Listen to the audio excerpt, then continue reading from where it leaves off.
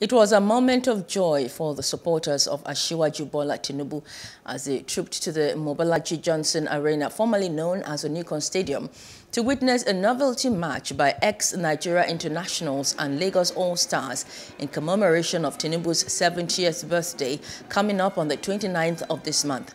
The novelty match featured JJ Okocha, Kanu Nwankwo, Peter Rufai and politicians across the country. We are celebrating our leader.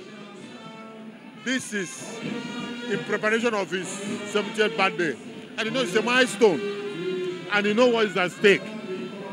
So we are using every opportunity to celebrate him. That's what is happening here today. I'm waiting for who is going to face Asiwaju. They are running, they are hiding. You know, in my village, there are masquerades, small ones. There's also a Nigerian masquerade, the biggest masquerade in Bola. When it is not in the field, other small masquerade will just be playing. Once that Nigerian masquerade comes out, all the small ones will disappear. The point man is Asiwaju. I said there will be deputy.